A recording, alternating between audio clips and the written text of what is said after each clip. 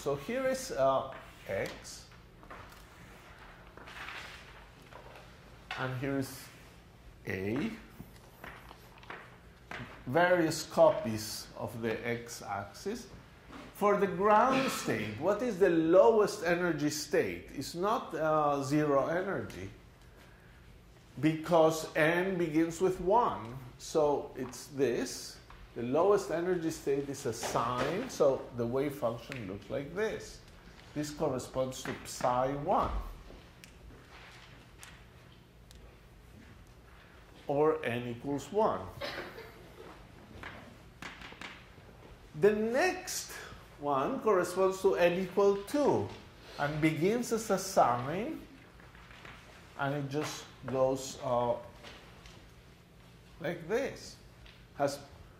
You add half a wave each time. Remember, we quantize Ka with n pi, so each time that you increase n, you're adding pi to Ka. So the phase, you see, you have sine of Kx. So you have sine that goes from 0 up to Ka. And Ka is equal to n pi. So here you go from 0 to pi, from 0 to 2 pi, then from 0 to 3 pi. So it will be 1 up, 1 down, up like that. And I could do one more. This one would be with 4 cycles, 2, 3, 4. So this is psi 1, psi 2, psi 3, and psi 4.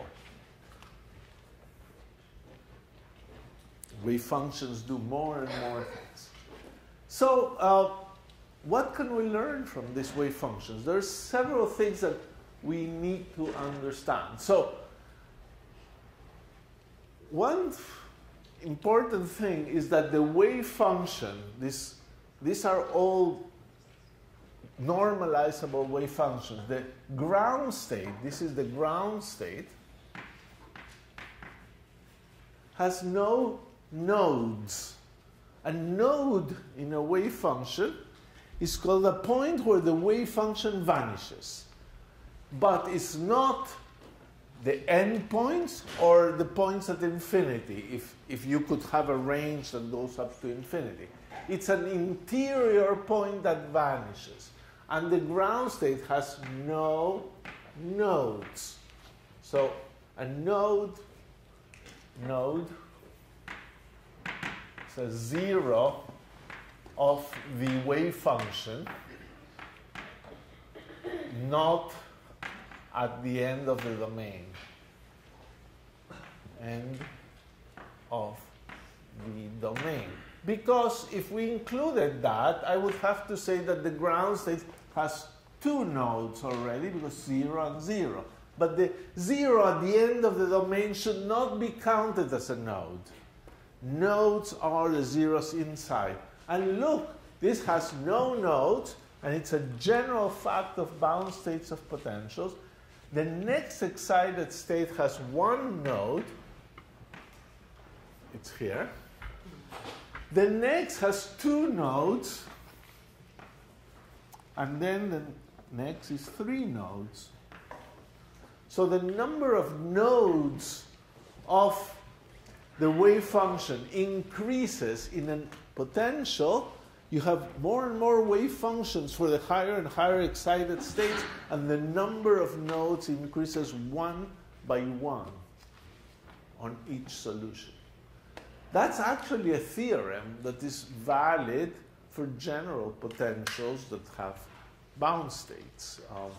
Bound states are states that are normalizable. So they decay at infinity. You see, a state that is not normalizable, like a plane wave, is not a bound state. It exists all over. And it's a general theorem that these things, these one-dimensional potentials, whenever you have bound states, the number of nodes increases with the energy of the eigenstate.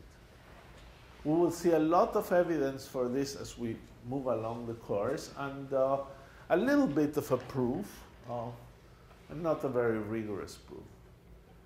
The other thing I want to comment on this thing that is extremely important is the issue of symmetry.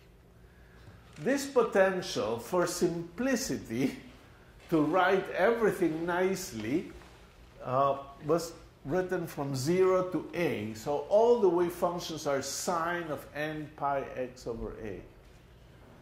But in some ways, it perhaps would have been better to put the 0 here. And you say, why? What difference does it make? Well, if you have a 0 at the middle of the interval, the potential and the domain of the wave function are symmetric with respect to x going to minus x.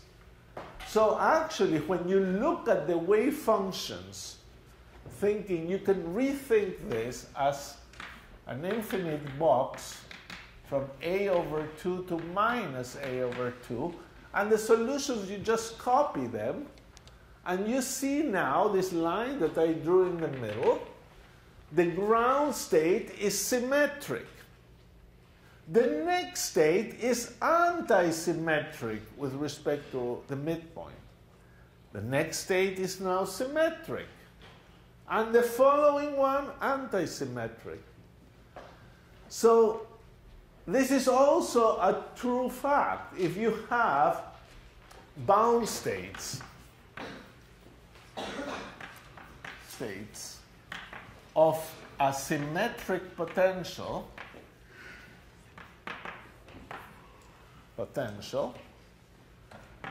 and we'll prove this one probably on Wednesday. A symmetric potential is a potential for which v of minus x is v of x. Bound states of a symmetric potential are either odd or even.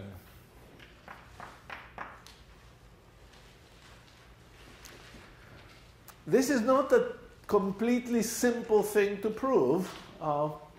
We will prove it, but you need, in fact, another result that it will be in homework. Not this week's homework, but next week's homework. In fact, homework that is due this week is due on Friday. So the bound states of a symmetric potential, a potential that satisfies this, are either odd or even, and that's exactly what you see here. That's not a coincidence. It's a true fact. The number of nodes increase. And the other fact that is very important of bound states of one-dimensional potentials, supremely important fact, no degeneracies. If you have a bound state of a potential that is either localized like this or goes to infinity, there are no degenerate energy eigenstates. Each energy eigenstate here, there was no degeneracy. Now that is violated by our particle in a circle. The particle in the circle did have degenerate energy eigenstates.